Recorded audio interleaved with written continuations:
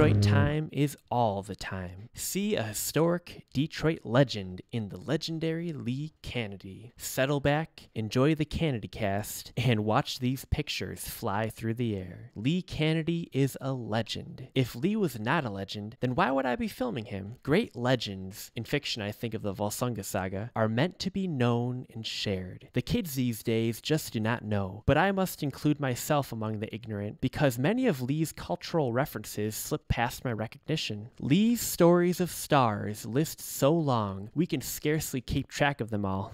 Some might say the number is as unknowable as a human soul.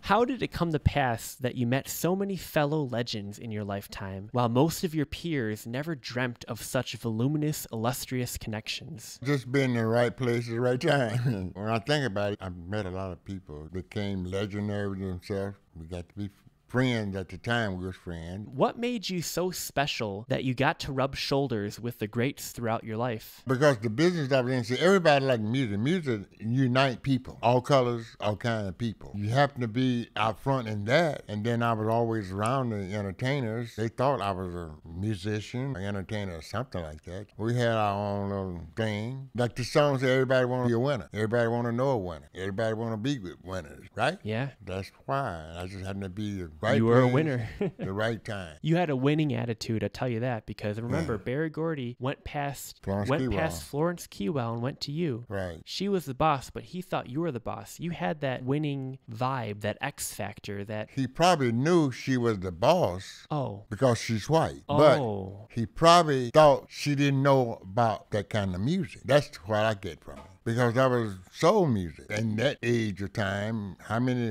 white people had soul that way, especially Jewish people? Well, they had a different kind of rhythm, that's all. Few and far between. Right. And that's probably why. But he always was kosher. He would always send the invitation. They knew her. She was friend. They called her. All the people, they became stars. They would call her and talk to her. She knew everybody. We was talking about Invictus Records. There's pictures of Frida Payne. They was right behind me, and there's pictures where she wrote a long thing, a letter on her picture she signed for me. Oh, the one that she kissed? That was a different girl. Randy Crawford did the kiss. Okay.